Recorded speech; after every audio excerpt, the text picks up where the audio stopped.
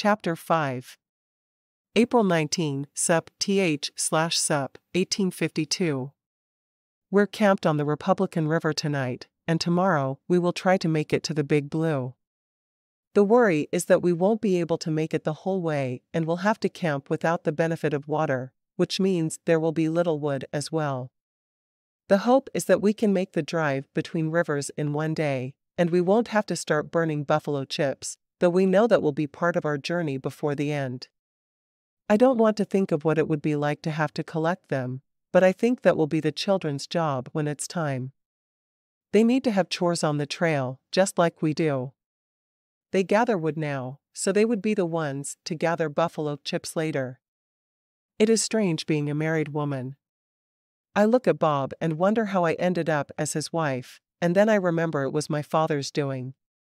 He is a good man, and he's not tried to order me around at all, but I'm sure that is coming. It seems to be what marriage is all about after all. I look at this man and I know that he is a good one. I do. I just don't know if I want to have babies as often as it looks like I will have to. I want my freedom to hunt and to work with the animals. I do not want to have to do so with a child attached to my breast, but I will if necessary. I'm not going to give up. Mary settled herself on the ground, ready for sleep.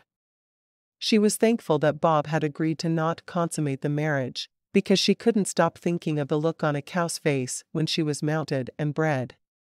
It wasn't something she had ever intended to see, but it was definitely part of farm life. No, it would be much easier now that Bob was ready to just settle down and sleep. The man seemed to have marital relations too much on his mind anyway. The act couldn't be as wonderful as he seemed to think it would be. She was surprised when Bob removed his clothes before getting under the covers with her, but she had never really noticed how he slept before. When he joined her, he pulled her close to him and her head rested on his bare shoulder, which was very nice. She liked the feel of his skin against her cheek. His hands smoothed over her back, and that was lovely as well. She was surprised at how very much she enjoyed it when Bob touched her. It simply felt good. After a moment of his hands roaming over her back, he tilted her chin up, and he kissed her, more passionately than ever before. His tongue touched hers, and she gasped before wrapping her arms around him and kissing him back. It was different kissing with him naked, because she enjoyed the feel of his skin so much. When Bob's hand came around to cup her breast, she moaned softly. That felt very good. All at once, she wanted his hand right against her breast, and not through the fabric of her dress. She reached behind her and unbuttoned her dress so that he would have better access to her skin. His hand immediately slipped inside, and he rolled her nipple between her fingertips. That feels so good, she whispered to him. I'm glad. I want to touch you as well. May I? He smiled and nodded. Mary was a passionate girl, as long as she wasn't worried about cows, and he could feel her passions rising more by the moment. Please touch me wherever you want. He was surprised, though he wasn't certain why he would be, when her hand immediately went to his erection. She took it in her hand and stroked it, and then her finger was running over the head of it. He groaned loudly. Mary obviously took that as an invitation to stroke it more. Mary was surprised at how very hard and thick his penis was. The bull penises she'd seen had been very different. She wanted her body to be closer to it, but she was still wearing her dress and petticoats. It was dark, so she stood up quickly and removed the dress before lying down beside him again. She pressed herself against him, loving the feel of his penis against her. She initiated the next kiss, and it was her tongue that was the aggressor. Bob smiled against her lips, knowing that his plan was working just as he'd hoped. He'd wanted her to lie down and lose her inhibitions, and she had. He moved his hand down to the junction of her thighs, and he stroked her right there, where his body wanted to join with hers. When she gasped and rolled to her back, spreading her legs to give him better access, he wanted to laugh aloud. The girl, who minutes before was too afraid for this to happen, was practically begging him to make love to her now. He carefully slid one finger inside her and tried to bring her to the same level of passion he himself was feeling. It didn't take long. When his mouth went to her breast and caught her nipple between his lips, she cried out, "I need something." He added a second finger, stroking both of them in and out of her tight depths. "How's that?" he asked softly, his voice muffled by her breast. "That's not it, I don't know what I need." He rolled atop her and carefully poised himself at the edge of her canal. He reached one hand down to guide himself to her, and gently started breaching her body. Mary gasped as she stared up at him, just then realizing what was happening. He was making love with her, and he had tricked her into not thinking about cows. At the moment, she just couldn't care though, because what he was doing was making her feel so good. Why had Hannah not told her it was this wonderful? And then she felt a short flash of pain, and she wanted to yell, but he held still for a while, kissing her and stroking her. When he started moving again, she realized she really liked this thing he was doing with her. She only wished it didn't have the consequence of babies. When they were finished, he rolled to her side, and she rolled with him, her head pillowed on his shoulder. "I won't worry about whether the heifer liked it anymore," she said softly. "I'm glad you're not worried about the cows. I was afraid we'd spend the rest of our lives with you arguing with me and telling me the heifer didn't like it." Bob couldn't help but grin. There was something very special about Mary that made him always smile. "Now do we sleep? Or do we run back into camp naked as jaybirds and show them what we did?" "I think sleep is the best option. I don't want any of the other men to see what they're missing by letting me be the one to marry you." Bob couldn't help but grin at her question. His Mary was something else, and so much more than anyone else realized. She giggled a little as her eyes started to drift closed. "It was a good wedding day, Bob." "It was. Now we just have to make sure every day of our marriage is good." Mary nodded, not really caring what he'd said. It was time for her to sleep. Asterisk. The next day, the camp moved along the Republican River some more, a place where they'd camped for a few days. It was hard for her to remember just how many, because she'd been busy being courted by Bob, and planning a wedding with her mother, and worrying about cows. When she first joined Hannah for the walk, she was a bit embarrassed that her friend knew what she'd been doing, but it was pretty obvious that her friend wasn't wanting to talk about it either. "I hope there's nothing keeping us from moving today," Hannah said.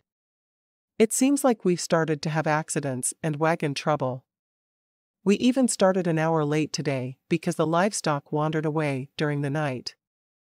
I just wish everything would run smoothly for a few days." Mary shrugged.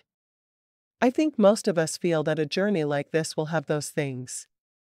"Everyone but Captain Bedwell," Hannah replied. The entire camp had been starting to get annoyed with Captain Bedwell and his adherence to scheduling. 2 more people had fallen ill during the trip, and he'd refused to wait even a few hours to leave camp. No one in his family had been sick yet, so perhaps that was why. As they walked, the 3 Henderson children, both of the Balling children, and 5 of Mary's younger siblings walked with them. The Henderson children were quite subdued, having just lost their mother a week before.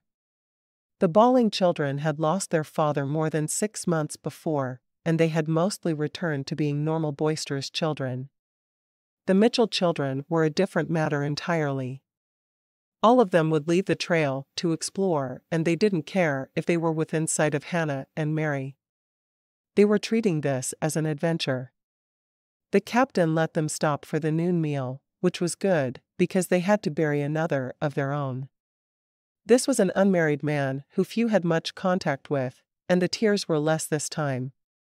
Hannah, once again, cried more than anyone else in camp.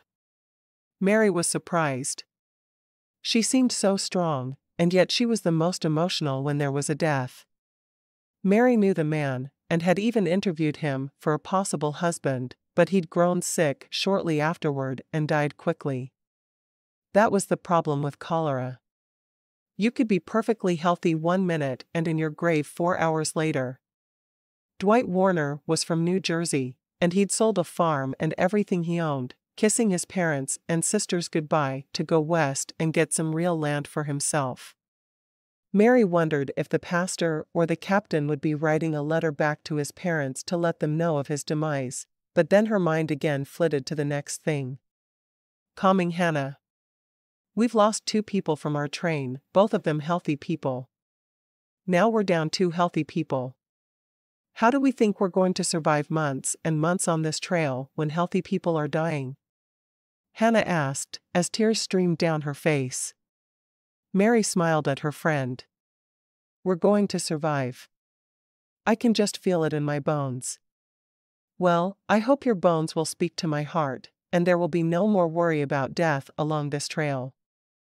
I don't know why it's called the Oregon Trail. Wouldn't the Trail of Death be more apt? Hannah shook her head.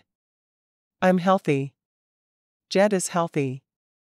My friends on the trail are healthy. I need to look at the good and not the bad. Mary nodded. You certainly don't need to get as upset as we all know you're capable of getting. She was worried with every death, because of how upset Hannah got. This time did seem to be a bit easier though. They traveled 2 hours longer than anyone had expected that night, because they'd taken an extra hour to dig a grave and they'd started an hour early. And everyone knew the captain was not going to let them slow down. Not one little bit. For supper, families worked together that evening. Mary made enough biscuits to feed an army, while her mother cooked up some buffalo pieces.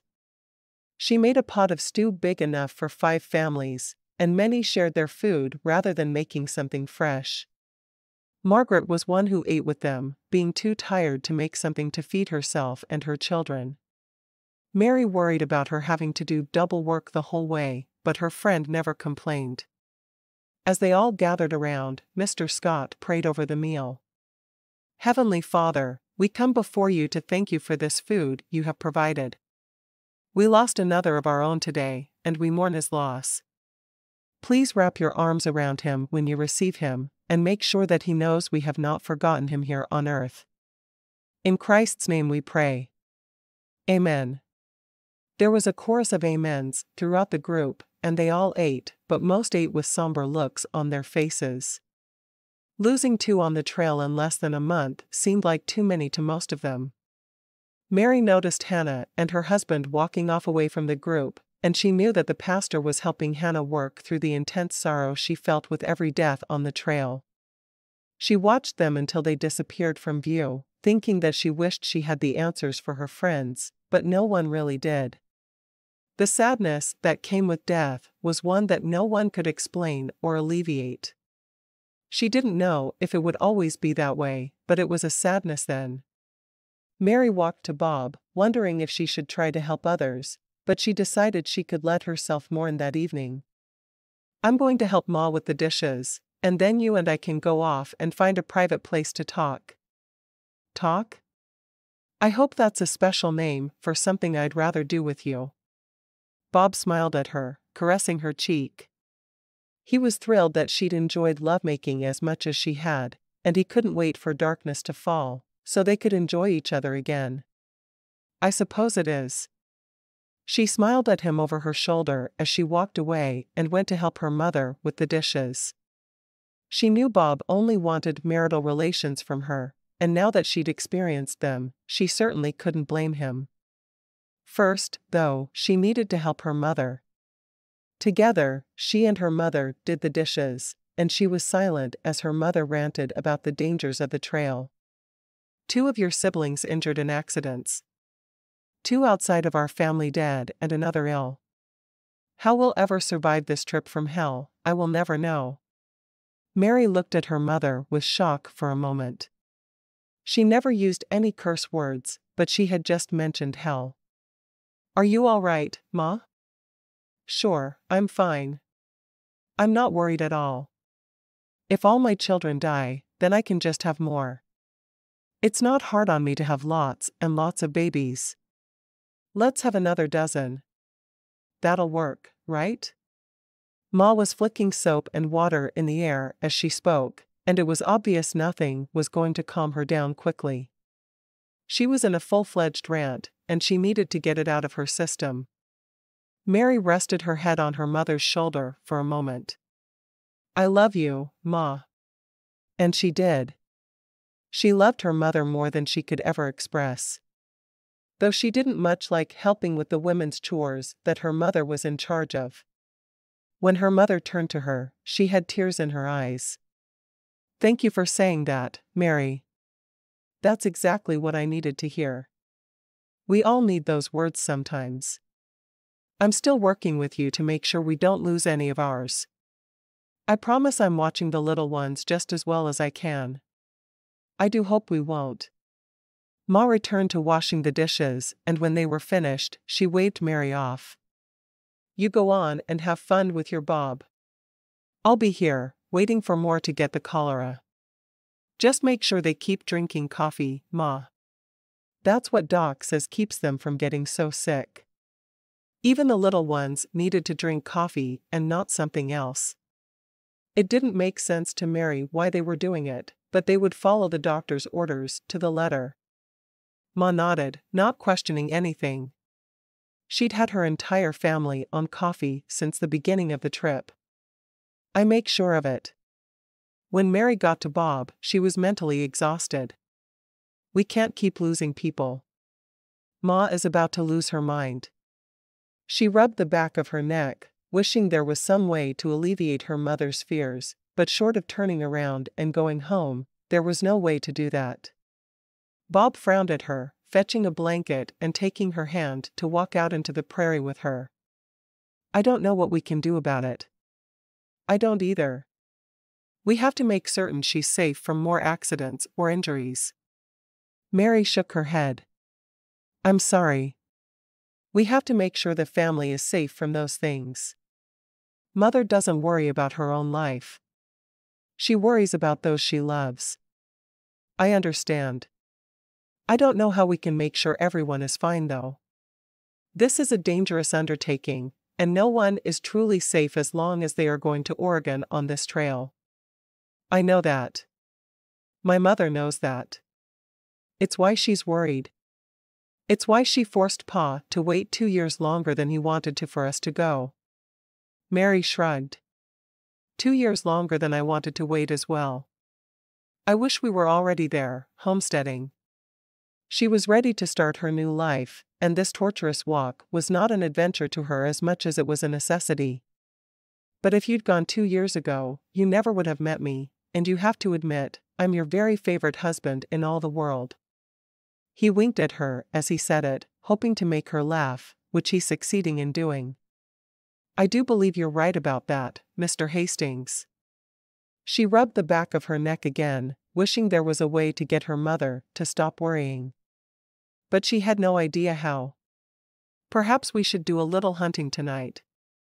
It will get my mind off the deaths in camp and my mother's worries." Bob shrugged. "We can do that, but I thought we were going to sleep." "We will. Just let me get a deer or a bear or something first. I need to feel like I'm doing all I can to keep the camp alive." He didn't want to hunt, but he wanted to do all he could to keep her happy, and if hunting would ease her mind, then he was happy to do it with her. The two of them walked out to the north of camp, knowing that the animals there wouldn't have been disturbed by their presence yet. It didn't take long for Mary to hit 2 antelopes, and they dragged them back to their camp, working together to hang them from a tree. Neither of them said a word as they maneuvered the animals up, and Mary realized the two of them took care of animals the same way they did everything else. They had a silent communication that worked for them. Once they were finished, she walked back to her parents' wagons, finding her mother. "I have 2 antelope bleeding out in the trees near the river. I hope they ease your mind a little." She kissed her mother on the cheek and then disappeared with Bob. She knew what Bob had in mind, and she wanted to take just as much time as possible to let it happen. Being married wasn't all terrible.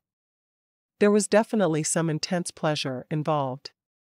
She just hoped the babies wouldn't start coming right away. It wasn't time yet. Maybe someday she'd be ready to have babies with Bob, but it would be after their homestead was profitable, and not a moment before. Asterisk. They started early the following morning and went later than expected. By the time they reached the Little Blue, they were all exhausted. All Mary wanted to do was collapse in a heap on the ground, but instead, she returned the children with her to their various families, and then she fetched water from the river for the buffalo stew her mother was planning. That evening, everyone worked together on meals, instead of having separate family meals as they usually did. While Ma got the water boiling, Margaret chopped up some of the buffalo for their meal. Hannah peeled carrots and potatoes and chopped them into small pieces. The Henderson children sat quietly waiting for their food while their father helped with setting up the camp. All of the unmarried men came to eat out of Ma's stew pot as well. The help of so many hands made the work light, which thrilled them all. Mary went over to get 2 bowls of stew when it was done, fully aware that it would be her job to help with the dishes. She sat beside Bob, ready to go to sleep immediately that evening. She was too tired to do anything else. She had just finished eating when she heard the doctor say something to her Ma, and she knew immediately it wouldn't go over well. "Thank you for the delicious meal, Mrs. Mitchell. The next time one of your children is injured, I'll take extra good care of them." Mary hurried over and added some cool water to the dishwater Ma had been boiling while they ate. "It's going to be all right, Ma. There won't be any more injuries." Ma glared at Mary. "You know as well as I do there will be many more injuries. They need to stop calling this the Oregon Trail and start calling it the Death March. No one in their right mind should be bringing children on this trail. It's going to be a miracle if anyone reaches Oregon alive."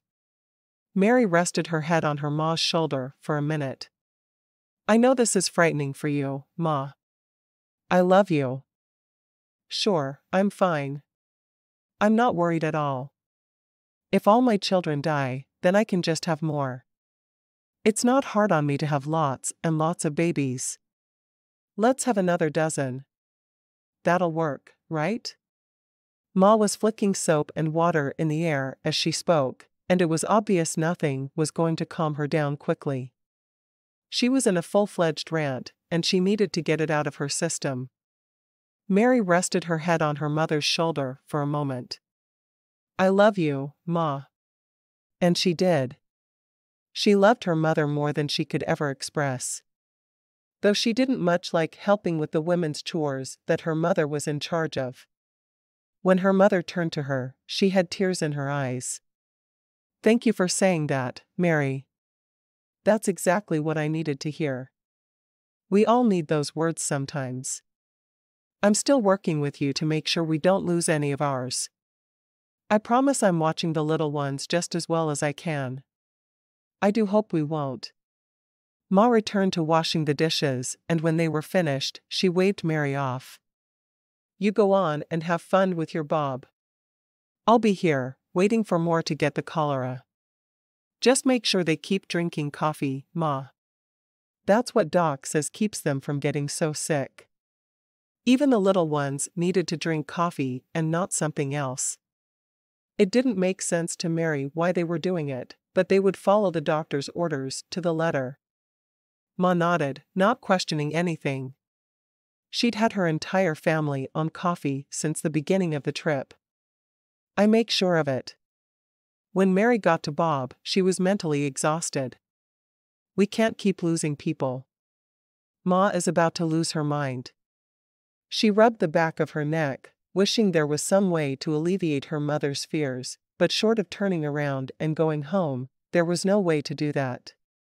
Bob frowned at her, fetching a blanket and taking her hand to walk out into the prairie with her. "I don't know what we can do about it." "I don't either. We have to make certain she's safe from more accidents or injuries." Mary shook her head. "I'm sorry. We have to make sure the family is safe from those things. Mother doesn't worry about her own life. She worries about those she loves. I understand. I don't know how we can make sure everyone is fine though. This is a dangerous undertaking, and no one is truly safe as long as they are going to Oregon on this trail. I know that. My mother knows that. It's why she's worried. It's why she forced Pa to wait 2 years longer than he wanted to for us to go. Mary shrugged. 2 years longer than I wanted to wait as well. I wish we were already there, homesteading. She was ready to start her new life, and this torturous walk was not an adventure to her as much as it was a necessity. But if you'd gone 2 years ago, you never would have met me, and you have to admit, I'm your very favorite husband in all the world. He winked at her as he said it, hoping to make her laugh, which he's succeeding in doing. I do believe you're right about that, Mr. Hastings.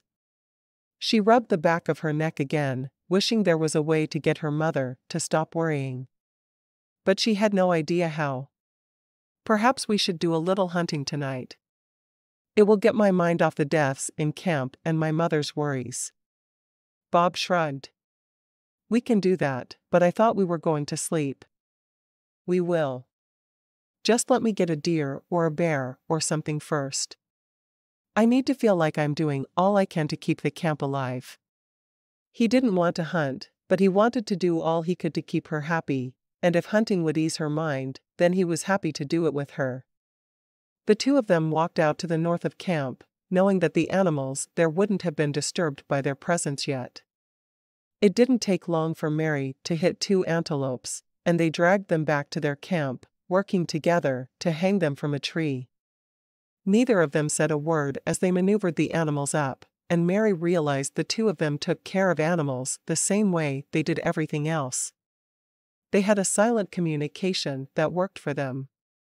Once they were finished, she walked back to her parents' wagons, finding her mother.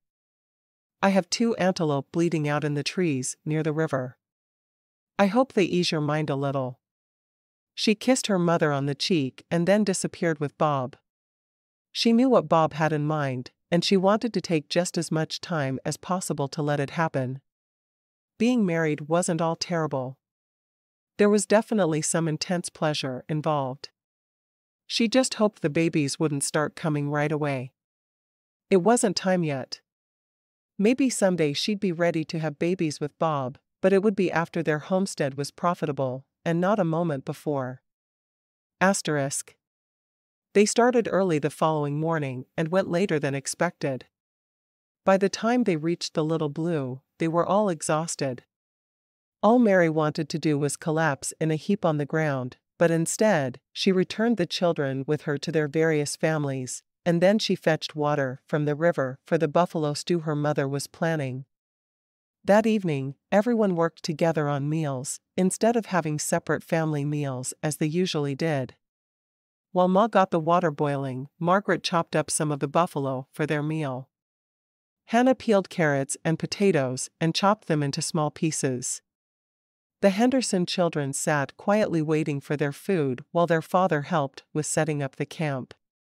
All of the unmarried men came to eat out of Ma's stew pot as well. The help of so many hands made the work light, which thrilled them all. Mary went over to get 2 bowls of stew when it was done, fully aware that it would be her job to help with the dishes. She sat beside Bob, ready to go to sleep immediately that evening. She was too tired to do anything else. She had just finished eating when she heard the doctor say something to her ma, and she knew immediately it wouldn't go over well. "Thank you for the delicious meal, Mrs. Mitchell. The next time one of your children is injured, I'll take extra good care of them." Mary hurried over and added some cool water to the dishwater Ma had been boiling while they ate. "It's going to be all right, Ma. There won't be any more injuries." Ma glared at Mary. "You know as well as I do there will be many more injuries. They need to stop calling this the Oregon Trail and start calling it the Death March. No one in their right mind should be bringing children on this trail. It's going to be a miracle if anyone reaches Oregon alive." Mary rested her head on her ma's shoulder for a minute. I know this is frightening for you, Ma. I love you. As angry as her ma was, she never once raised her voice. We never should have brought the babies. Never. I spent years pregnant with your siblings, and you. Years. And all of those years are going to be lost with a 6-month trek through hell. I'll get better about watching the little ones, Mary promised. I won't take my eyes off them. Of course, you will. You're a newly married young woman, and you love nothing better than to hunt. Ma shook her head, waving Mary away with her hand. Go. Do something else. I'll handle the dishes, or Hannah can do them with me. Don't spend your last minutes on this earth washing dishes, when there is no woman alive who hates women's work as much as you do. Mary walked away, well aware that Bob followed her out of the circle of wagons to behind them. When he reached for her, she slapped his hand away. Don't touch me. You want me to have babies so we can kill them too. It's not happening. Do you hear me? Bob looked at her in shock. What's this about, Mary? Bob understood he wasn't perfect, and he was willing to have her call him down when his own behavior was bad, but it hadn't been, and he had no idea what was upsetting her so much. What's this about? This is about men telling women what to do whenever they want. It's about men being in charge of the entire world, because that's how it's always been. Well, this woman has a mind of her own, and she plans to use it. Do you understand that? He stared at her for a moment. I've never told you to do something you didn't want to do. I don't think you're angry with me right now, Mary. If you are, I'd sure like to understand why. Mary took a deep breath. You're right. I'm not mad at you. I'm mad at my father, and you're standing in front of me, so you're getting the brunt of it. Why are you mad at your father? He asked, truly trying to understand what was going on with her. Because he forced my mother to come on this trip and bring my younger brothers and sisters.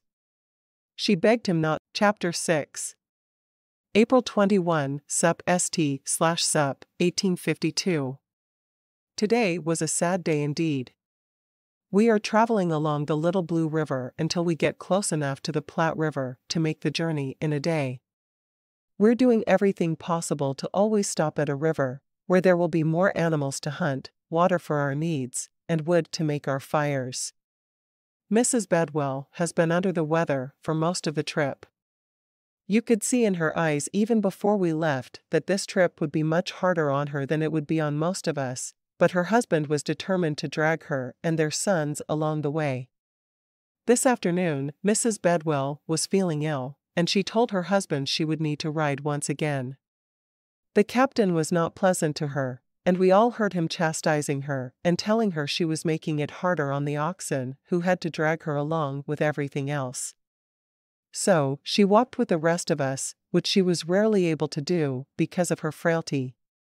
None of us really knew what was wrong with her, but she wasn't strong enough to walk. Most of us know to stick to the trail, because there are snakes and all sorts of creepy crawly creatures in the grass. Unfortunately, when I told Mrs. Bedwell she would be better off walking on the trail, she turned to me in anger, and told me it was none of my never mind what she wanted to do. I've never seen the woman angry before, but I backed away. It's always the little women who look so sweet who have a real temper. Not 10 minutes later, I heard a rattle, but by then, she'd already been bitten. Apparently, she stepped on the rattler. He was slithering away, so I shot him to keep him from getting anyone else, but it was too late for Mrs. Bedwell. She was on the ground in moments. Hannah yelled to stop the train, and the relay was heard quickly across the entire company. The captain was angry to stop, and he came back, full of vinegar as he asked who'd called for the stop. I simply pointed at his wife on the ground, who was already unconscious. Hannah was kneeling beside her with her shawl tucked under Mrs. Bedwell's head. The captain screamed for the doctor, who came rushing back, but by then, she was dead.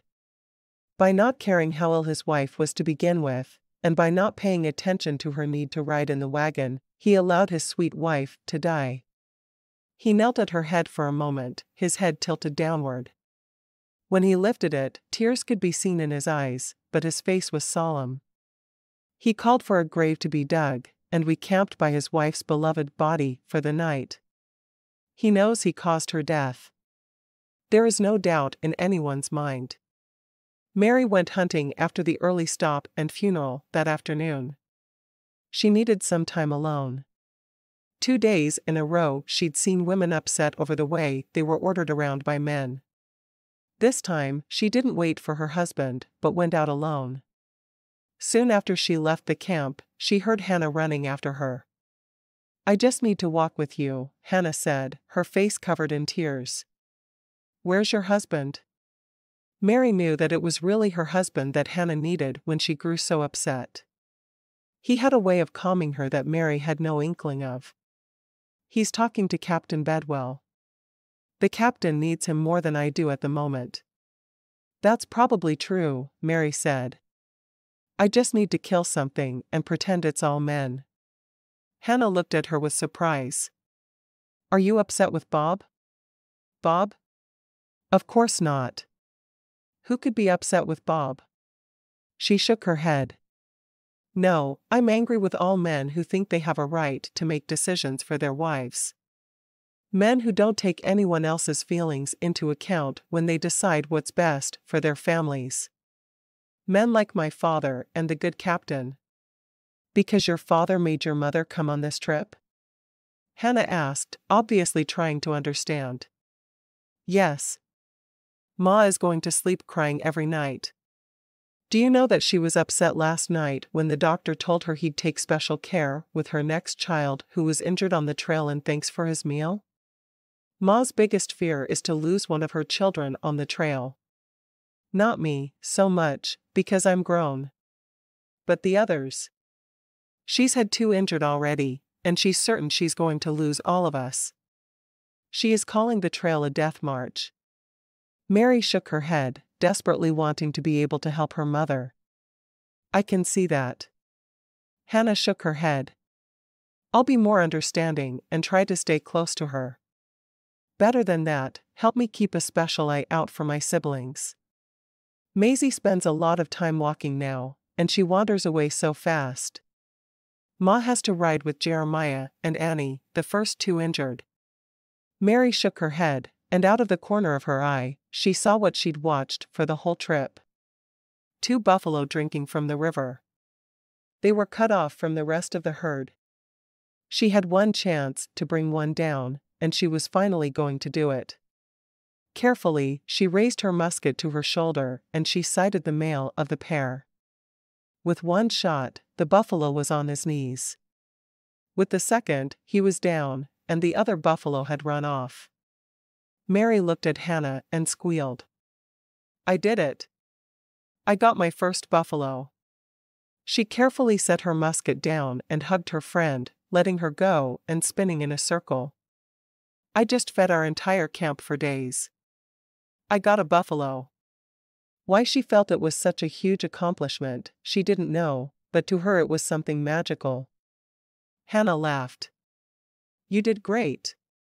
Now we have to get some men to help us move said buffalo into the camp. It's going to take a lot of manpower.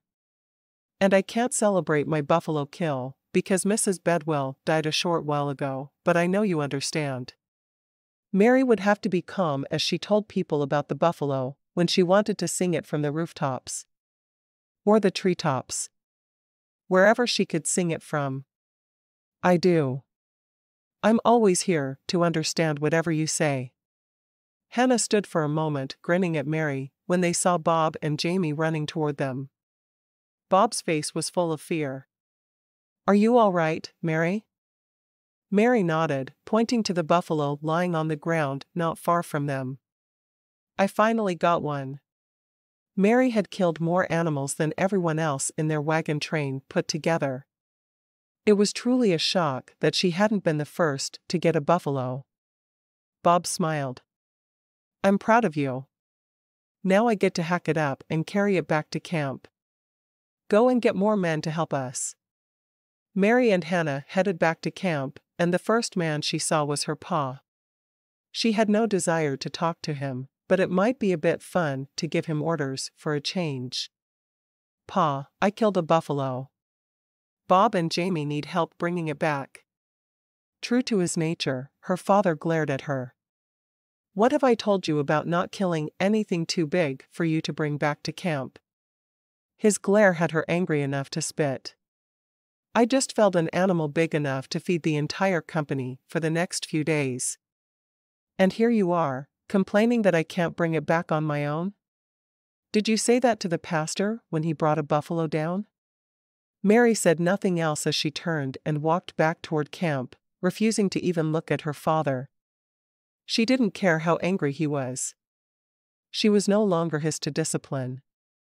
Mary and Hannah stopped beside Ma. How can we help, Ma? Mary asked. Was that you shooting something? Her mother asked. It was. I got my first buffalo. Mary did her best not to let pride enter her voice, because she knew her mother was anything but proud of her shooting skills. That'll keep us all fed for a while. Her mother said nothing else, but Mary hadn't expected her to. Could I help you make supper? She asked. Ma shook her head. No, you go play a game with the children. They all need to have something fun to do. I'd be happy to do that. Mary would much rather play with the children than help cook. Mary and Hannah went to the children, who were mostly scattered in pairs, doing whatever they wanted. Mary rounded them all up. Let's play a game together. Who knows how to play, Simon says? Me. Most of the children had played the game, but some of the smaller ones had not. Mary briefly explained the game, and they all played for a good long while, keeping the children out of the way while the adults dealt with the captain and burying his wife. When Jed Scott, Hannah's husband, stepped into the clearing where they played, Mary stopped the game. They looked to the preacher to see if he had anything to say to all of them. Instead, he took his wife by the hand and led her away, speaking to her in a low voice. When Hannah returned, her eyes were bright with unshed tears, but she continued the game. Mary was certain Jed had talked to her about how she was taking the death of the third person from their group, and it was obvious Hannah was doing a little better with each one. Mary wasn't certain if that was a good thing or a bad thing. It was never good to not care when someone died, but it was worse to fall apart with every single death. The camp made supper together again that night, and for the first time, the captain and his boys joined the rest of them for a meal. After supper, though they'd had time to rest that day, there was no music or dancing. Everyone was aware of how the captain felt, and they tried to be respectful. There was no need to hunt, because the buffalo Mary had killed earlier would feed them all for a good long while. Instead, they broke into small groups to play cards, and Mary and Bob were as good as they'd always been. They played against Hannah and Jed, which Mary enjoyed. It was good to do things with the lifelong friend she'd made in Independence. Tomorrow is going to be really hard, Hannah said with a very low voice. The captain's boys will be joining our little entourage of children we're taking along the trail now. She wondered just how many more children she and Hannah could have walked with them without it being too many. I really worry that the captain is going to look at Margaret for a new wife. She would not do well with him, Mary said softly. We need to find a way to keep that from happening. Maybe the captain will look at Trudy Brown. She's the only other unmarried woman on the trail who is truly old enough to marry. I'm sure there will be more down the road, but for now, it's just Trudy. Hannah shrugged. I don't know Trudy nearly as well as I know Margaret, but I think she's strong enough to go toe-to-toe with the captain without losing her mind. Mary understood exactly what Hannah was saying. The captain was too bossy for most women, and he needed a wife who would be able to stand up to him. I can see that, Mary said, nodding. If any of us see the captain looking toward Margaret, we need to point him toward Trudy. Agreed? Hannah nodded, and reluctantly, the two men nodded as well. Bob had no desire to be involved in putting couples together or in keeping them apart, so it was a bit hard for him, but he agreed. He had no real choice. He wanted to keep his wife happy. Mary and Bob took their tent outside the main circle as had become their habit, and Mary clung to him tightly that night. "I worry that something will happen, and I'll lose you. Or you'll lose me." I knew the trail would be filled with trials and death, but I wasn't expecting it to be quite this bad. Bob understood, and he stroked his hand over her hair and her back. "We'll be careful. We're both strong, and neither of us is drinking anything but coffee. I know it's going to be different for us. I hope you're right." Asterisk. The next 2 days were difficult, with more people growing sick by the day. Most of the ill people rode in the wagons, and Mary and Hannah stayed away. Hannah's heart was too big, in Mary's opinion, and she watched her friend take food to the sick. Mary was willing to cook for the sick, but she wasn't willing to get close enough to catch what they had, if it was catching, and no one knew for sure. By Saturday night, there had been no more deaths, but there were 6 people in all who were ill. The captain was still pushing as hard as ever, but he had a sadness in his eyes that hadn't been there before. They knew they would stay over on Saturday night, so the women did the clothes right after supper on Saturday, so they could take the entirety of the Sabbath off work.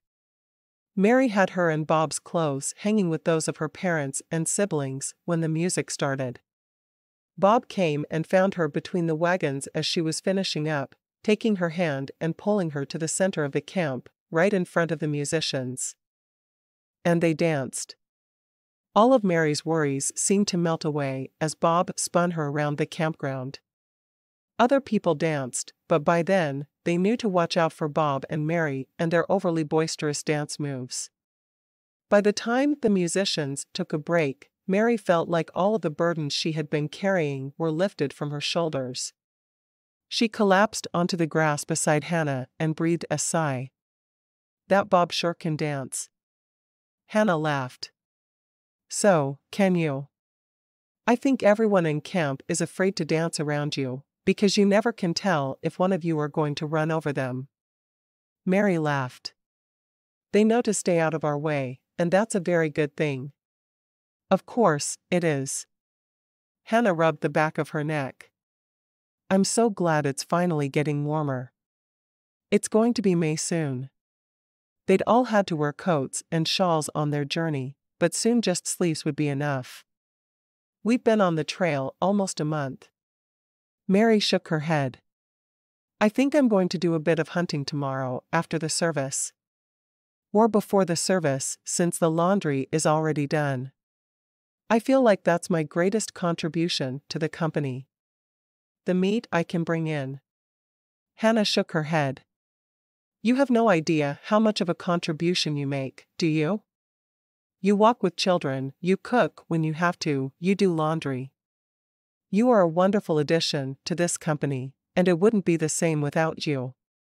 Mary smiled at Hannah. "You have to say that, because you're my lifelong friend." "I don't have to say anything," Hannah retorted. "I say what I mean." "Are you accusing a preacher's wife of being a liar?" "Never. God would surely strike me down with a bolt of lightning." The two friends laughed, and Bob looked down at them from where he was talking to Jed. The two men hadn't become quick friends like Mary and Hannah, but they were friendly enough that they enjoyed talking to one another while their women chatted about whatever it was women talked about. "What are you two giggling about?" "Oh, you don't want to know." Suffice it to say, I told Hannah she was fibbing, and she reminded me she's a preacher's wife, and I was looking for the bolt of lightning that was sure to come. Bob and Jed exchanged looks, both of them shaking their heads. "You know, Bob, I think if the two of us don't find adjoining homesteads, there will be 2 very unhappy women in our lives." Bob nodded. "That's true. I guess we're stuck with one anther for the rest of our days." Hannah looked at Jed, her eyes filled with happiness. "Do you mean it, Jed?" You'll try to get a lot near theirs? It was a subject Mary and Hannah had joked about since they'd met. Jed nodded, and Mary jumped to her feet and hugged the preacher. He was a bit uncomfortable with it, and Mary could tell, so she stepped back quickly and went to hug her own husband. We will be the best behaved wives in all of Oregon if we live close, Mary said. Now who's lying? Hannah asked with a laugh. We'll make more of an effort to be well behaved than we would have, Mary said, grinning. Jed looked at Bob. Any idea what we just got ourselves into? I don't even want to think about it, Bob responded. Margaret walked toward them then, and she sat down beside Hannah. The girls are asleep, so I can play grown-up for a short while now.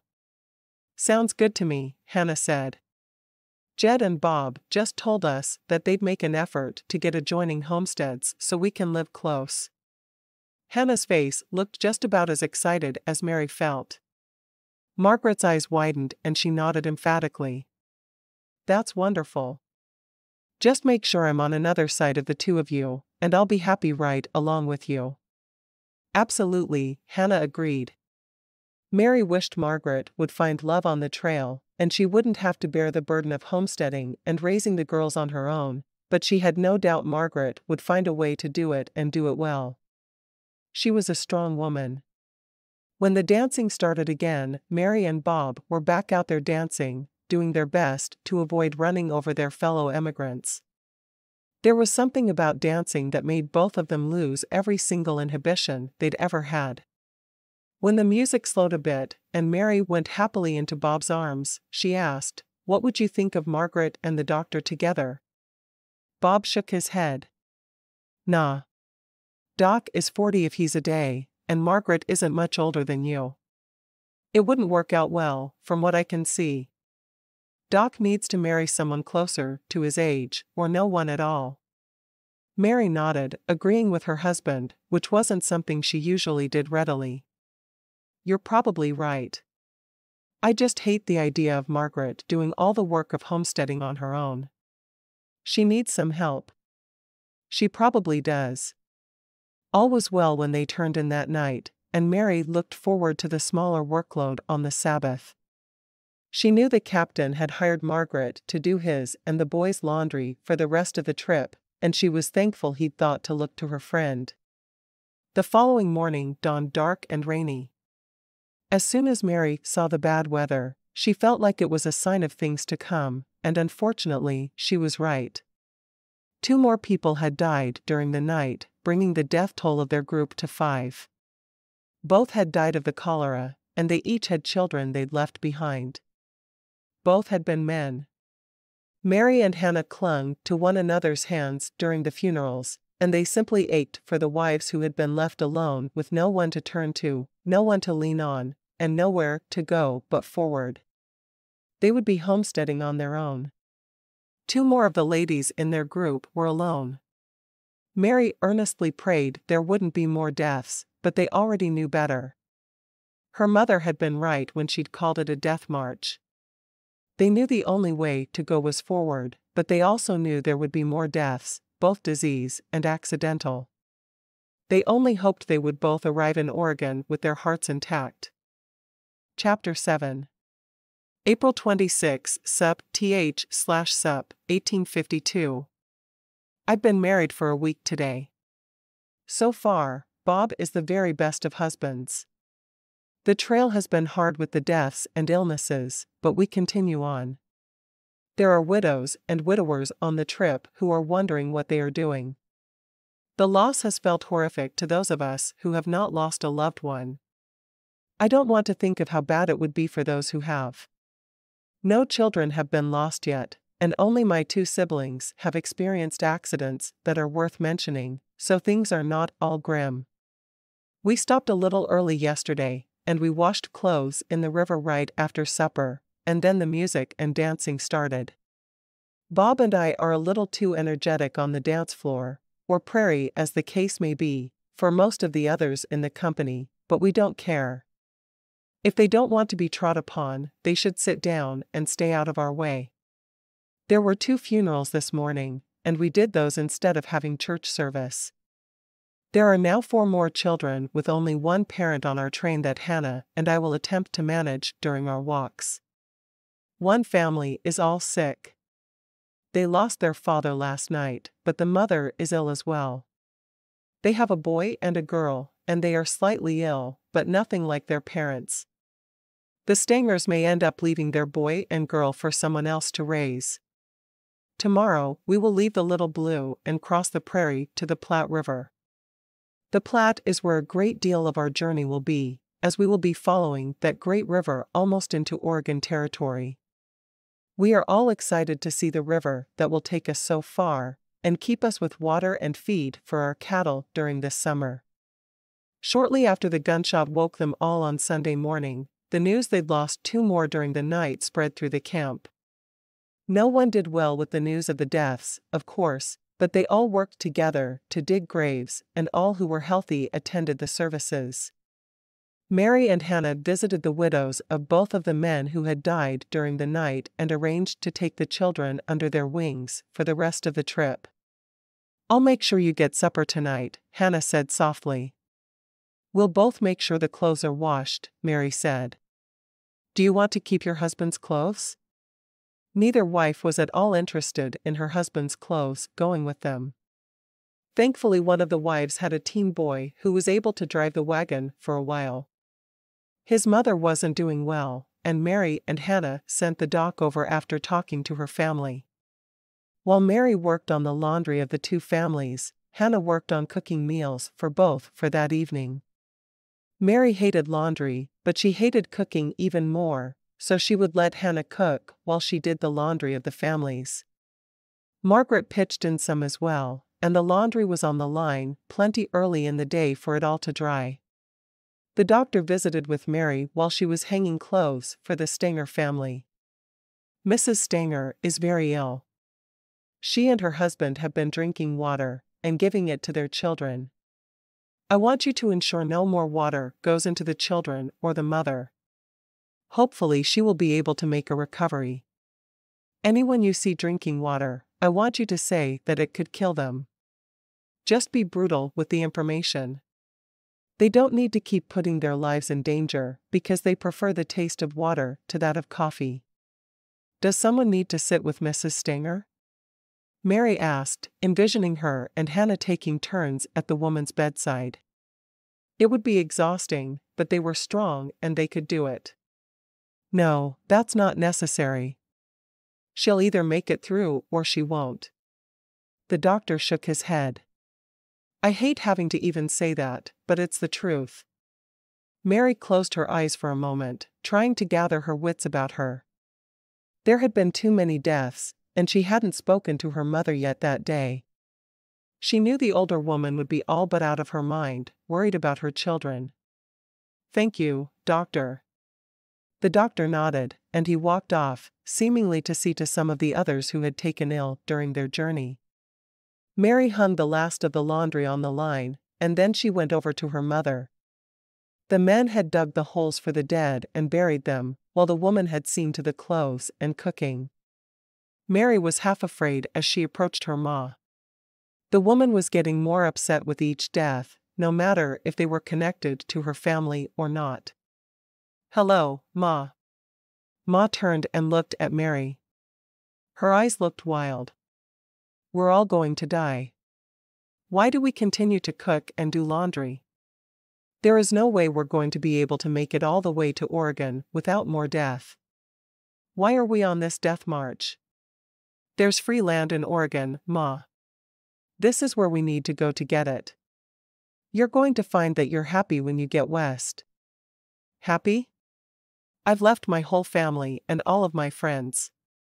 I'll have to travel for hours instead of minutes to get to the nearest store. And you think I'll be happier?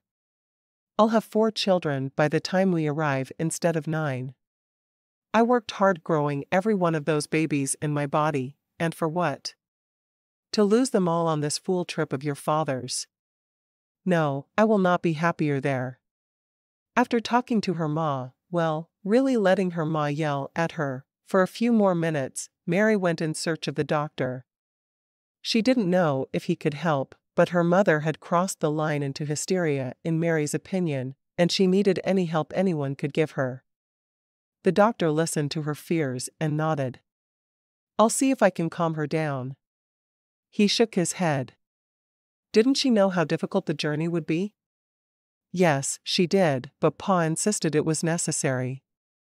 She managed to delay the trip by 2 years, but it still happened, and she's certain it means the whole world is ending for her. Mary wanted to help any way she could, but she was afraid her mother was too far gone. Dr. Bentley nodded. "I'm not surprised. Your mother seems like a person who needs to be in a comfortable environment and no friends and family are close by. I do wish men would take their wives' fears into account before they embark on a journey such as this one." Mary headed over to where Hannah was cooking for the families who had lost mothers. "I just asked the doctor to go and talk to my mother. She is not handling any of the deaths well. In a different way than you are." She wasn't sure if she'd worded that well enough for her friend to understand. Hannah was saddened by them, but they seemed to be slowly driving her mother insane. Hannah nodded. "I think having the doctor talk to her is a good idea. Hopefully he'll have some sort of solution that will calm her down. She seems a little more agitated every day. I'm glad I'm not the only one seeing it. I tried to talk to Pa about it, and he acted like I was losing my mind. I'm not. I'm just worried about my mother." Mary shook her head. "Sometimes I want to shoot my own Pa for the way he treats Ma. He doesn't understand her at all. I understand your worry. My mother was worried when I left, but I promised to write to her regularly. I know she will feel better once she receives my first letter and sees that I was alive to write to her." Mary smiled. "Our mothers are constantly worried about little things like death. I wonder what's wrong with them.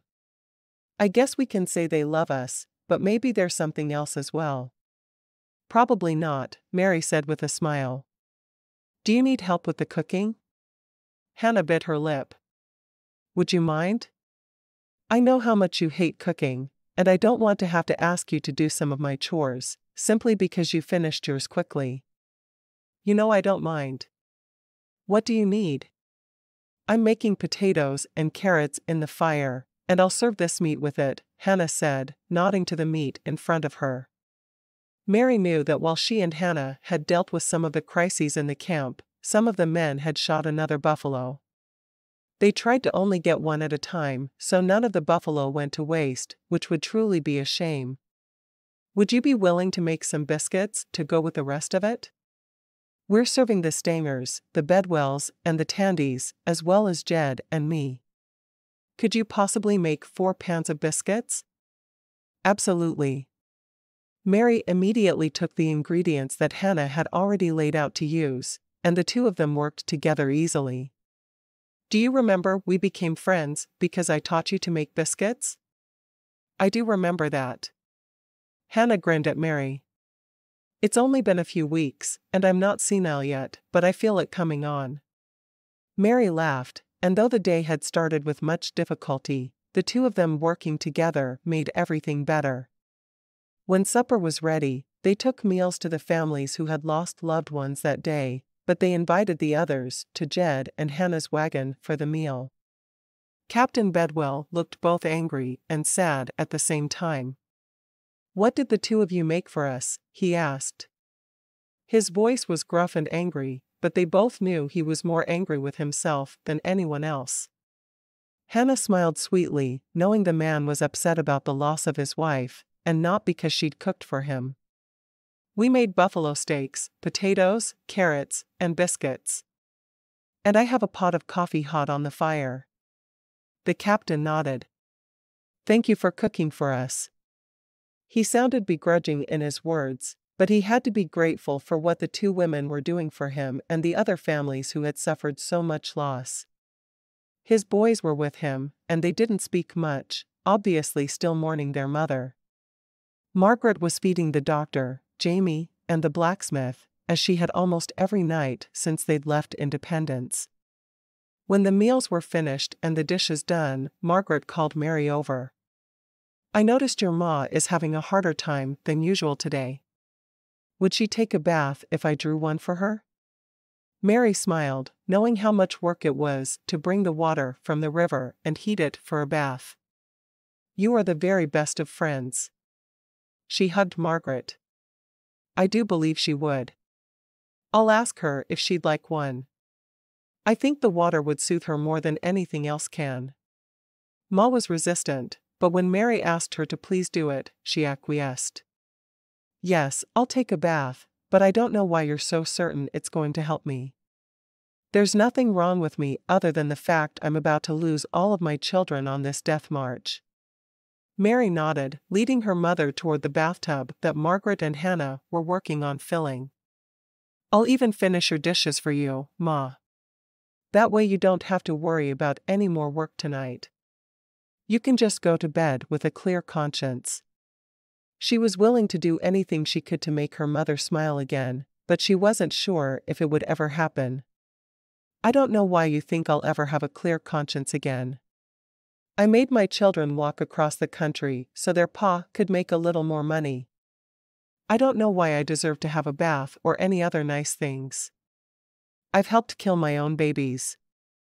Mary shook her head. I don't think any of us feel that way, Ma. I certainly don't. I'm thrilled for the opportunities I'll have in the West, and I'm a bit smitten with that Bob I married. Her mother didn't even crack a smile, and she usually would have. When she got to the curtain hung between wagons, Mary helped her mother unbutton her dress. I don't need your help clothing myself, Mary Colleen. I've been dressing myself since long before you were born, and I'll keep doing it even now that you're married and ready to have babes of your own. I'm married, but there will be no babes soon, Ma. I refuse to even think about babies, because I'm not ready for them. Ma shook her head. You're silly as a goose, Mary. I don't know where you get it from, but as I'm practical as the day is long, it must be that father of yours. You know you're going to have babies as well as I do. Mary had noticed her ma had more and more anger building up toward her father, just as she did. She would be glad when they had all reached Oregon happily, and her mother could draw an easy breath again. You let me know if you need your back scrubbed, Ma. I'll be off for now. You can't scrub my back, because you're washing my dishes. Mary waved her mother away with a laugh, and she ducked behind the curtain to head to her parents' fire. She washed all of the dishes her mother hadn't yet gotten to, and when her pa joined her, she tried her hardest not to show her anger. Where's your ma? She's having her first proper bath of the trail. I think you'll be happy to have a wife smelling as fresh as a daisy when she gets out of that tub in a short while. Mary wanted to say so many more things, but for the sake of her mother, she kept quiet. I hope she's not paying that bawling woman. She has no business being on the trail without a man to watch out for her. The woman is a burden on everyone in this company. He shook his head, obviously in a bad mood. Well, so was Mary, and she didn't need to hear her pa complaining about her friends. No, she's not, Pa. She's a hard worker, and she's making meals, driving her team, doing her own laundry, and taking care of her girls. She's playing the man and the woman in her family, and I don't think any of us can complain about a single thing she's done. Her pa blustered. I don't know why women today think they have the right to act as men do. You think you get to make all the decisions for yourself, but there's your husband having to clean up your messes. Mary turned to her pa, put her hands on her hips, and asked, what messes is he cleaning up for me? I do more than my share every day. He had to take care of the buffalo you shot when you were off with the preacher's wife the other day. Why should he have to bring the buffalo into camp when you're the one who shot it? Pa, that's my marriage you're worried about now, not your own. I would be grateful if you'd pay attention to your own business and leave me alone. There was no way she was going to let him criticize her for letting Bob do things for her. He wanted her doing women's work, but he also wanted her dragging heavy game into camp. the man was impossible. He raised his hand to slap her, and Mary refused to cow away from him. Her mother had always avoided his hand, but Mary wasn't afraid to take the blows. Before his hand landed, Bob jumped between them. "Mr. Mitchell, you weren't planning to hit my wife, were you?" His back was straight, and his voice was filled with anger. It hadn't occurred to Mary that Bob would defend her from her own father. Of course, he shouldn't have needed to defend her. She was my daughter first, and apparently I didn't do a very good job of disciplining her. I'm doing you a favor. Your job where Mary is concerned is done, Mr. Mitchell. I would ask you to report to me if you're unhappy with something she says or does, and I'll handle it in my own way. Which was no way at all. Mary had the right to do as she pleased and say what came to her mind where her father was concerned. Bob wasn't ever going to hit his wife, and he didn't care who knew it. Her pa stood there, flexing his fists for a bit, but then he walked away. Bob turned to Mary. "He didn't hit you, did he?" Mary shook her head, not sure whether she wanted to thank her husband for saving her from a beating, or yell at him because he felt like he needed to. "I can handle my father, you know. But you shouldn't have to. He's not going to anger me too much, because then he'd have 2 wagons to drive, and no matter how strong and powerful he thinks he is, he wouldn't be able to manage 2. Mary smiled, wrapping her arms around her husband's neck. "I like the way you think, Bob Hastings. Perhaps being married to you isn't the worst thing that ever happened to me." Bob shook his head. "It's time for you to be grateful that I saved you from a life of spinsterhood." He knew she would react to that, and he was glad to see her face light up with amusement. She shouldn't have to worry that her father would beat her when she was married and out of the man's house. Mary's laughter told him he would never receive thanks for that, but it filled him with warmth anyway. She'd just had a tough experience, and she could laugh. There was no one on God's green earth who was quite like Mary. She was a special woman and unique unto herself. "What do you say we play cards with the pastor and Hannah tonight?" she asked. "I think that sounds like a wonderful time. I enjoy being with them. They are my kind of people." "Mine too. I never thanked you for agreeing to live adjacent to the pastor and Hannah. You have no idea how much better my life will be if she is living close to me." Mary kissed him quickly. "Thank you." Bob smiled. "Yes, I do. I see your fondness for her. And for Mrs. Balling as well, but you and Hannah have a special closeness. She's the sister of your heart." Mary grinned. "You sure are a sap, Bob. The sister of my heart indeed." But she knew Bob was right. Hannah was the only person who she wanted as a sister more than the ones she already had. Hannah was important to her, and she knew their friendship would last the test of time. Asterisk. The following day began the long walk from Little Blue to the Platte River. Mary was pleased to see that her brother Jeremiah was well enough to walk for a while in the morning before he had to return to the wagon for the afternoon. His foot was healing nicely, and it had not become putrid, which was the biggest worry. They stopped for a 30-minute meal at noon, needing to press on to make sure they didn't have to camp without water that night. Any other captain would have simply camped in the middle, and they could all see where many companies had stopped in the past, but Captain Bedwell didn't think it was a good idea. Sometimes Mary felt like he was pushing them much too hard, and sometimes she was thrilled that he was going to get them there before winter. At lunchtime, she pressed biscuits into all of the children's hands, and they ate them greedily. Captain Bedwell's younger son, Albert, had a miserable time that afternoon. He cried several times for his mother, but Mary was afraid to go to the captain. She had no idea what he would do. He didn't seem like the most compassionate of fathers.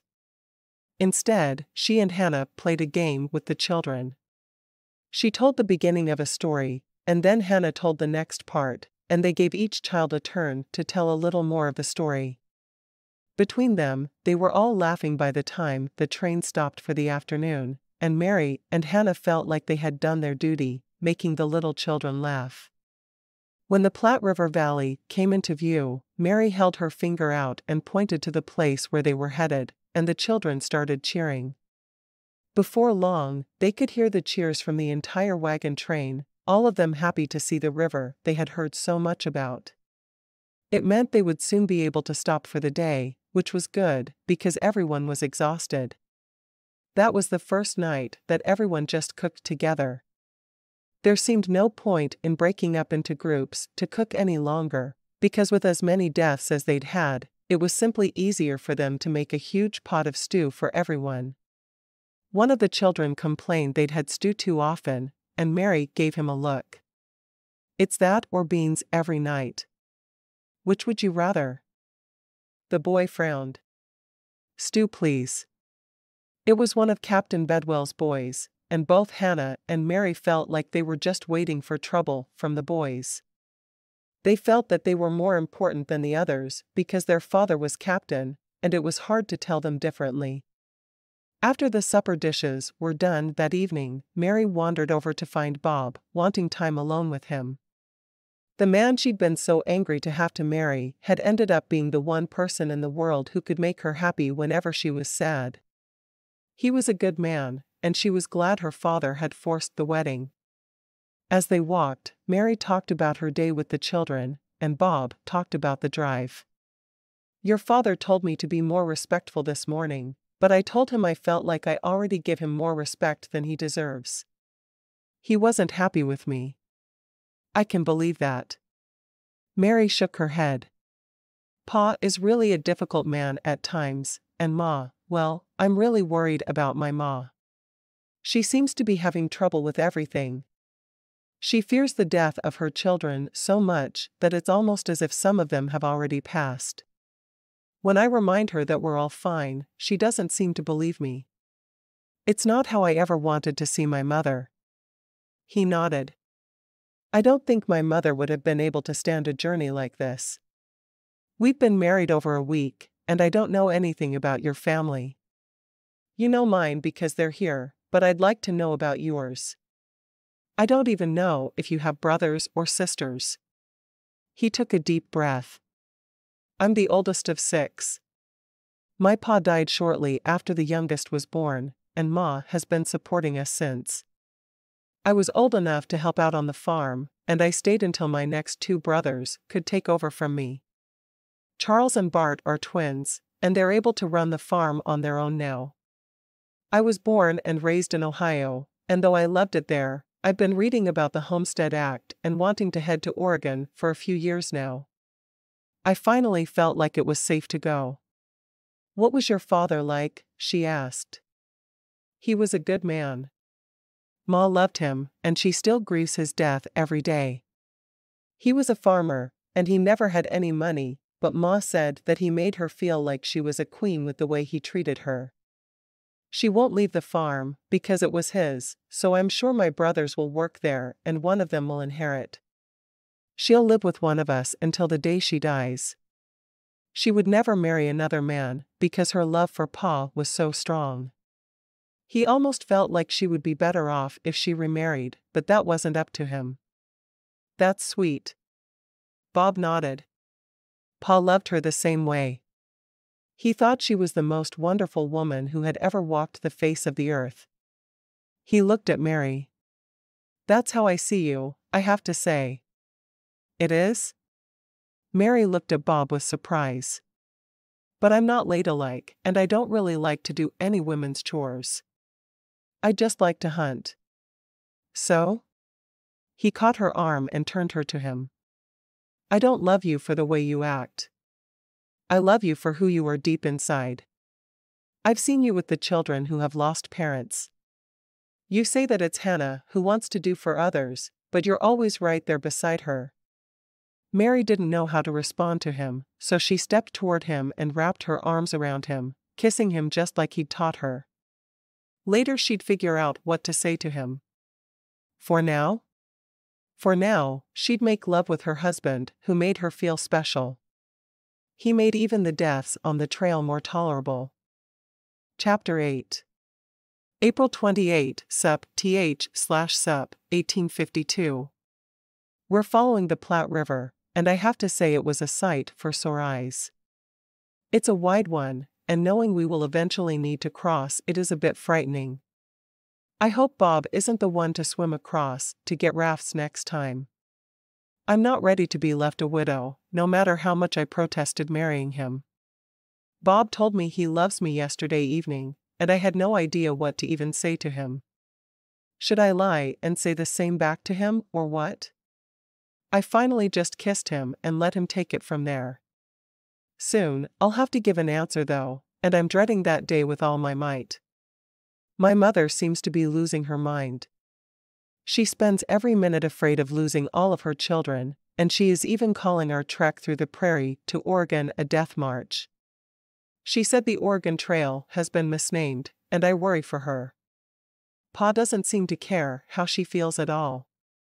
I worry so much that she won't be able to finish the journey because of a fragile mind. As much as they had all been glad to see the Platte River, they now had to walk along it every day.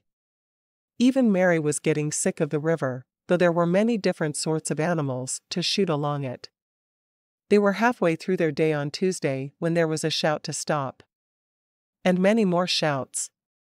Mary looked at Hannah. Have you got the children? I think one of us needs to go.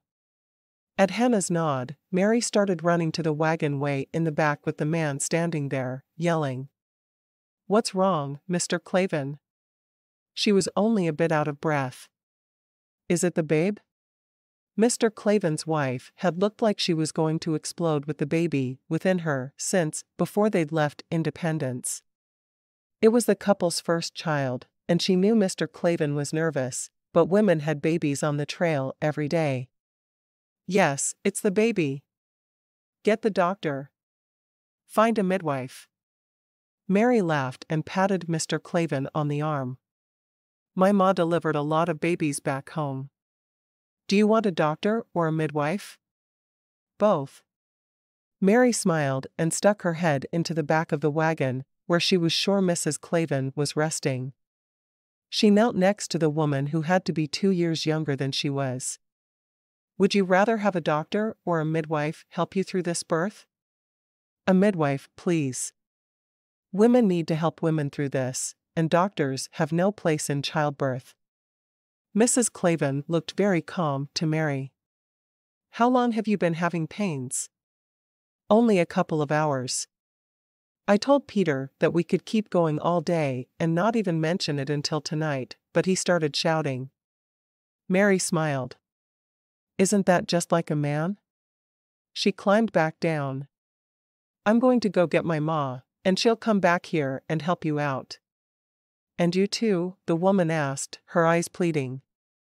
My usual role is to stay with all the children in camp while more qualified people deal with things like childbirth. Are you sure you want me to be part of it?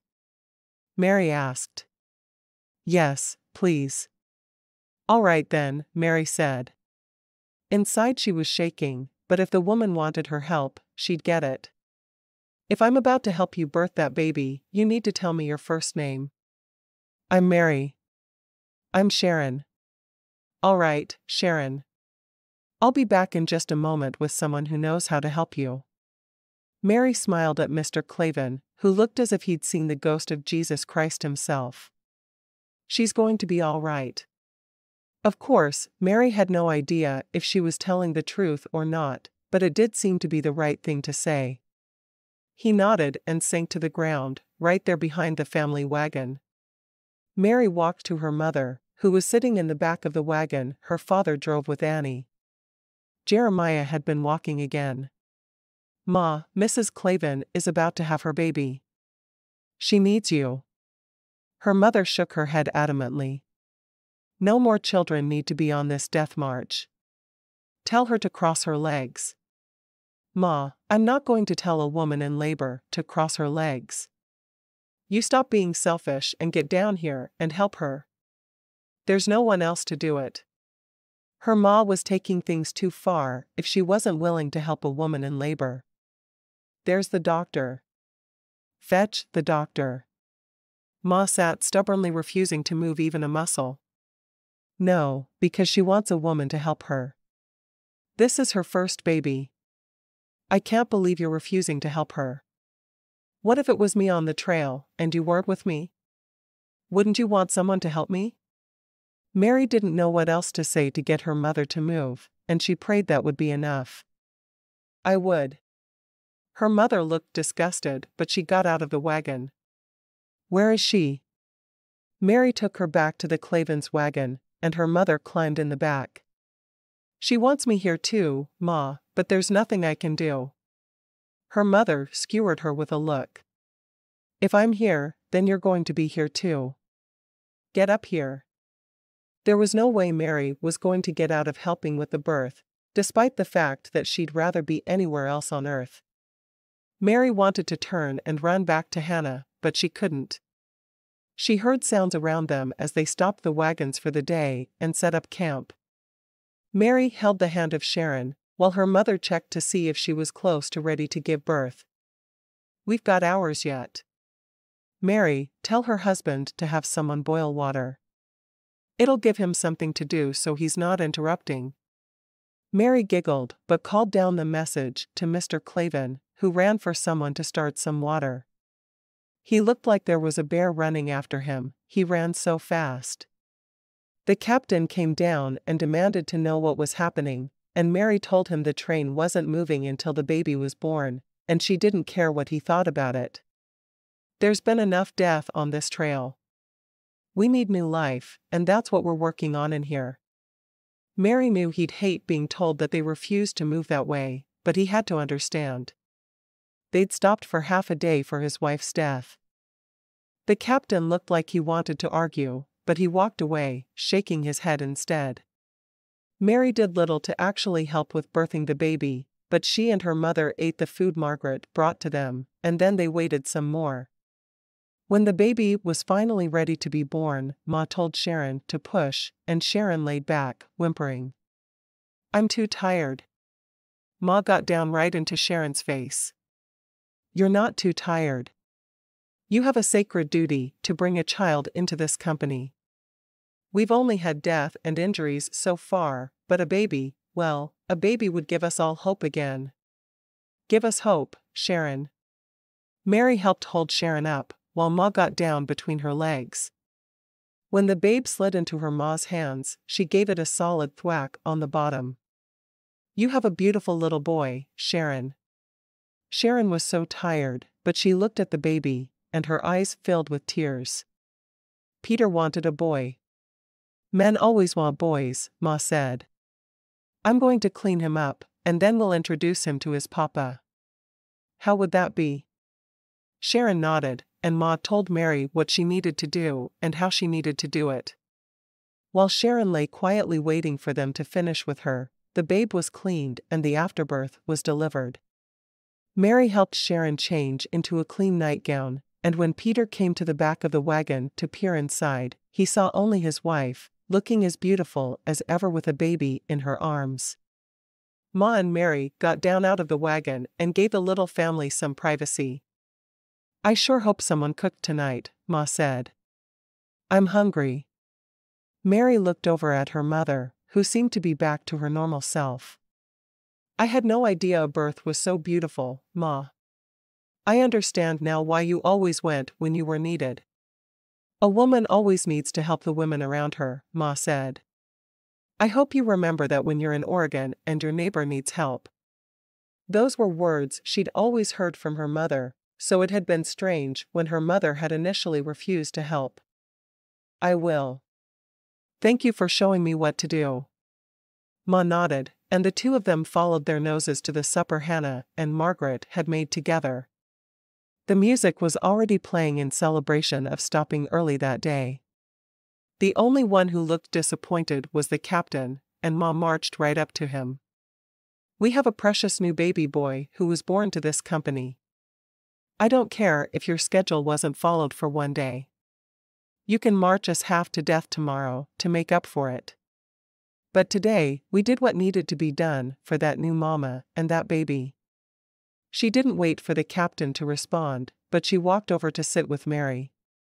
"That's exactly what he needed to hear, Ma," Mary said, smiling as she took a bite of the rice and beans that had been prepared. "And we're having dancing tonight. Maybe you should talk Pa into going out there and dancing with you. It would be good for you."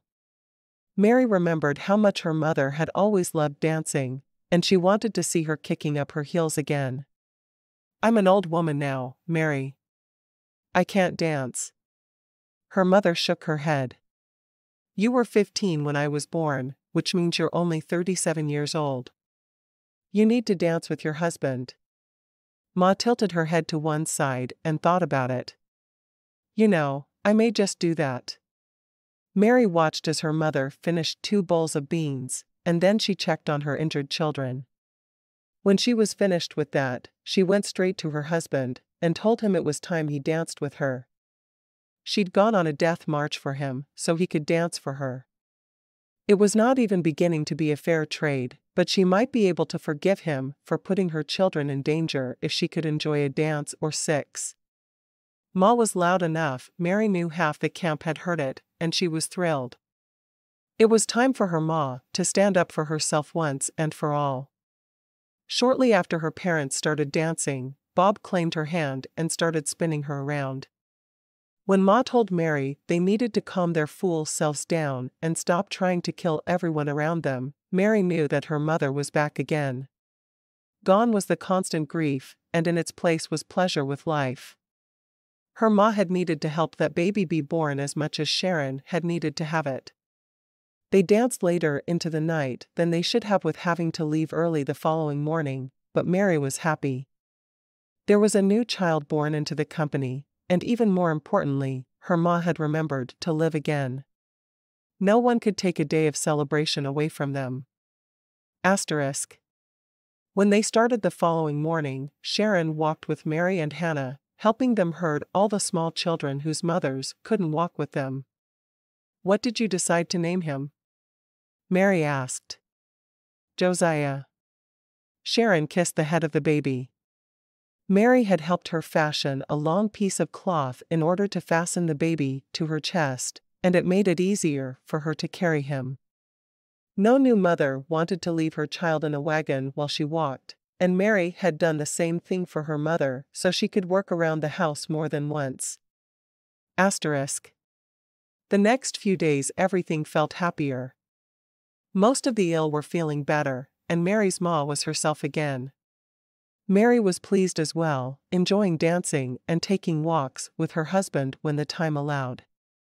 Hannah and Mary played games with the children every day, because the children were better behaved that way. Sharon walked with them, and even took turns spelling Mary's Ma so she could be out walking as well. Riding in the wagons was difficult for anyone because of how bouncy the ride was. Mary happened to know that her Ma wanted to lose her breakfast on some of the days, so it was nice when she could get down and walk with the rest of them. The Platte River was huge, and the valley it made was a strip of grass for the oxen. They were so happy to have water, which made it so they were always able to wash.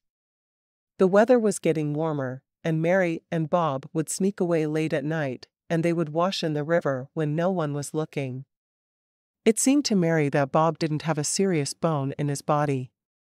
He enjoyed playing and lovemaking and dancing. And eating, of course. He was always trying to pull Mary away from her duties and get her to go for a walk or a swim, or something that kept her from helping her Ma as much as she thought she should. Ma seemed to be on Bob's side. "Go and have fun, Mary. When the babies start coming, there's less time. Enjoy it while you can." One night after her mother had told her that when she went to help with the dishes, Mary was shaking her head as they left camp. "Ma is determined that I'll have as many children as she does. I don't know why she can't understand that I don't really want children." She didn't understand why her mother was so intent on sending her off to make love with Bob. Did she want to be a grandmother, perhaps? Bob frowned. "Don't you think it would be nice for us to have a baby that was half you and half me?" Mary shrugged. "Not if it's a girl." What do you have against girls? Bob asked. Sometimes it seemed that Mary didn't realize she was a girl. She had her musket over her shoulder and was ready to shoot if necessary. She always did. I don't have anything against girls, but I feel bad for them. Women are expected to work much harder than men are. It truly wasn't fair. He frowned, looking at her. What do you mean by that? Well, think about it. When we've talked about homesteading together, the assumption is always that we'll work side by side, and then we'll go home, and I'll spend the evening cooking and cleaning. And women never get a say, Mary continued. Now that we're married, if I say I want to move back to Missouri, you have every right to tell me we're staying in the West, and society expects me to obey your every whim, because I'm a woman. It just doesn't seem right to me. Bob frowned. I've never really looked at things that way, but I hope you know, if you do want something like that, I'm always willing to discuss your feelings and opinions. I do know that about you, but the thing is, if you decide that you want to stay, my opinion no longer matters. Women don't get to vote, and no one even considers giving women the vote. Why not? Am I not as capable as you to learn about the political issues and decide what I want to see done in my country? Is that such a preposterous idea? I happen to believe I'm an intelligent, thinking person. Why can't I learn the issues just like you do? Do women even want to vote? He asked. Doesn't the man vote for the whole family? He truly didn't understand her problem with the situation. He wanted to, but she wasn't making sense to him. Well, think about it. If I like one man for president, and you like another, when you go to vote and represent our family, who will you vote for? You'll vote for the man you think is best, because you think it's the right thing to do. What if I feel just as strongly the other man is best? I don't get to just vote for both of us and make it my opinion. That's a right reserved for men. Mary didn't even know if she wanted to vote, but she felt like the fact that she was a woman shouldn't keep her from being able to. Bob nodded. I see what you're saying. I'm going to do my best to always care about your opinions, and if you want a girl to be able to work on the farm, I am more than fine with that. I'm even fine with teaching boys to cook and do dishes. We will raise all of our children to be able to do everything, whether they are boys or girls. Bob was sure that would make her feel better. Why wouldn't it? It seemed to be exactly what she wanted. And if we do that, when we send them out into the world, will they have unrealistic expectations? They'll go around thinking they can do anything men can do, and society will tell them differently. That's not fair to them, because they'll have a form of freedom that will be quickly taken from them no matter what they do. Bob stopped walking and turned to Mary.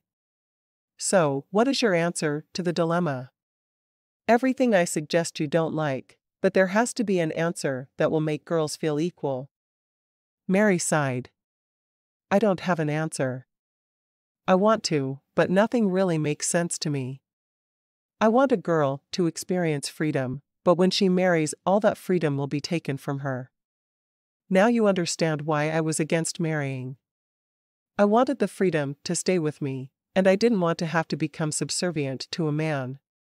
Do you realize that if Captain Bedwell had listened to his wife when she told him she wasn't well, she never would have died? He might as well have pulled the trigger and killed her himself. She died a horrific death because he was determined to make her be strong. Bob nodded. He didn't like admitting it, but his pretty little wife was right. Life wasn't fair for women, and he had no idea what he could do about it, if anything.